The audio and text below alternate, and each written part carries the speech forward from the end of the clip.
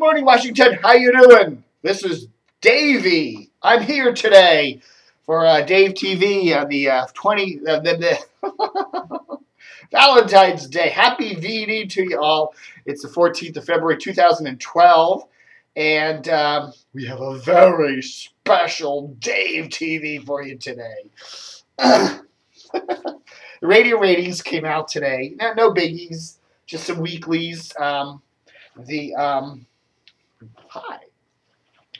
Just the third week of January. What's interesting, though, is that these ratings do start to show the new WNEW, okay? So if you go to DCRTV.com right now, you'll see the 6+ numbers. Those are the beauty contest overall numbers, okay?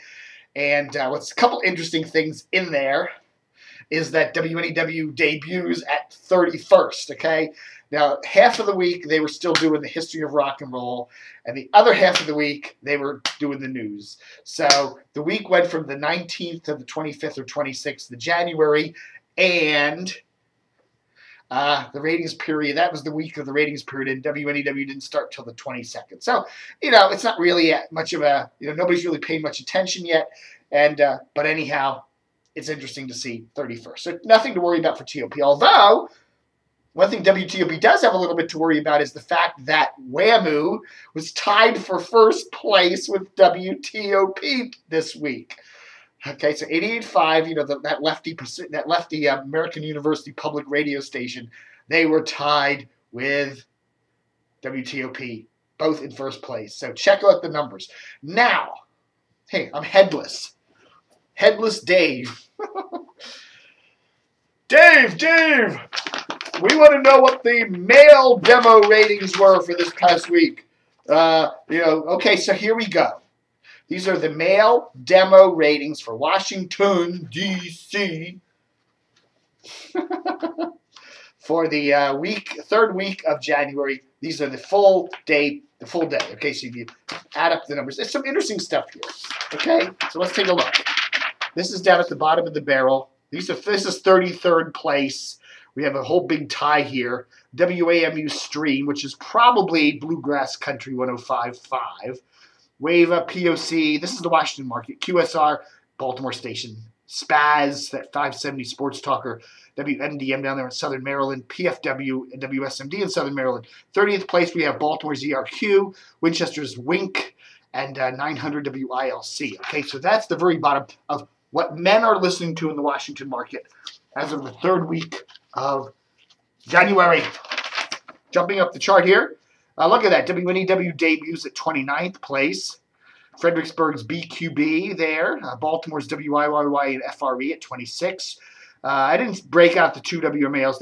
They didn't combine them, so what the hell. I don't know why Arbitron is still listing them as two different stations, MAL, AM, and FM, but they are. They merged, became one station. WMAL FM started in September, and they both run exactly the same thing on 105.9 and 630, so I don't know why they're not one station.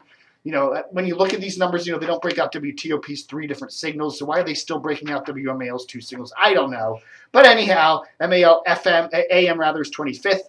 Fredericksburg's FLS is 24th. We have Fredericksburg, a lot of Fredericksburg there. GRX is 22nd. WDCN Spanish 87.7 there at 21st. And WIDA Classical 90.9 at 20th place. So now we're getting up into the big numbers here. Okay, so here we go. This is men, 25-54 age group. WMAL FM is 19th place. MZQ is 18th place. Now, this is interesting. Look how low JFK places. JFK's in a 3-way tie with PGC and RQX. And they should be doing better in men. They really should be doing better in men. They should be a top 5 station in men in the Washington market, full day. Look how bad they're placing. That's not good news for JFK. It could be the Lanham Curse. I'll tell you, I really think one of the big mistakes CBS Radio made, and I know it sounds stupid, because how's a radio station going to sound any different whether it's in Fairfax or Lanham? I really think it was a huge mistake to move JFK out of Fairfax. I really do, and I think JFK is going to pay the price for it. They're going to pay the price for it. You know, there's something about being in a studio that's 30 miles from where all the suits are located that lets you have a little more freedom in what you're saying, first off. And number two, you know, Northern Virginia thought of this as their radio station. And, you know, the center of the Washington market ain't D.C., it's Fairfax County. And abandoning Fairfax County, I mean, people are going to remember that. I think a lot of listeners are going to remember that. Yeah, whatever. 13th place, El Zol, there on 107.9, tied with GTS.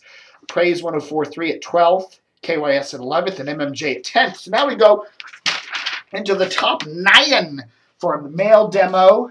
Men, 2554, third week of January. And there we go. Look at that, fresh, chicky. I always thought, it's amazing to me that Fresh, which I think would think of as a chickie station, right? Chick rock, right?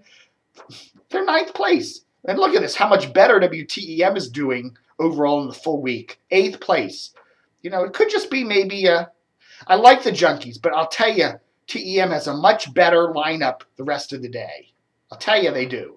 I like the Junkies on JFK. If you could put the Junkies and the rest of WTEM's lineup together, you'd have a killer station. Wash. Look at that. Wash. 7th place among men. Men. Big. I can understand that. Classic rock. HUR. DC 101. WAMU. 3rd place. Hot 99.5. 2nd. And, of course, TOP first. In men. 2554. Third week of January, full day, a whole day crammed, slammed together. So there we go. I don't know. I think two things. I think it was a mistake for CBS to have moved JFK to Lanham. I really think they should have kept it in Fairfax. And at the same time, I think that if WNEW is going to be a success, it's going to need a better signal. Going to need better signal. Going to need better signal. So there. Somebody pointed out to me that over the weekend, I think it was the 12th, that was the 20th anniversary of the demise of WAVA. WAVA, you will recall, used to be a cool rock station, then became a top 40 station, and Don and Mike were on it. So now let's play a few memories. This is from 1983.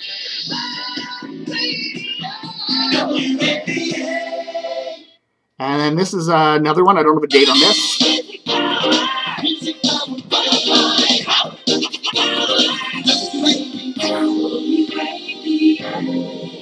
That was probably from the mid to late 80s. And 87.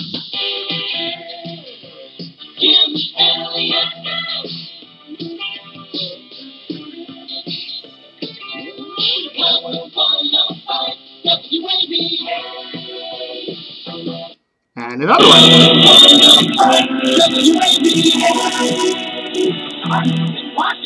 Arlington, Washington. And another one from the rock days.